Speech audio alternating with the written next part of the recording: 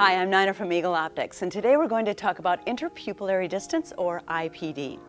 IPD is the distance between the center points of your pupils. If you've been to the eye doctor, they probably have that measurement on file for you. IPD can be an important measurement to know when you're choosing a binocular, particularly if you have a wide or narrow IPD. Children, for example, have a more narrow IPD. Fortunately, binoculars are designed to accommodate a wide variety of IPDs so that you have lots of binoculars to choose from.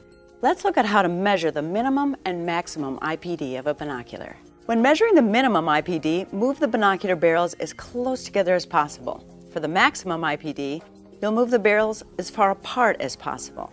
For both the minimum and maximum IPD, you'll measure from the far right or left side of the edge of the glass to the corresponding side in the opposite barrel. If you can't get your IPD measurement from the eye doctor, try this method with a binocular that already works for you. Just raise it to your eyes until you get the best image, and then set it down and measure. If you need help finding the best binocular for you, just call us at Eagle Optics.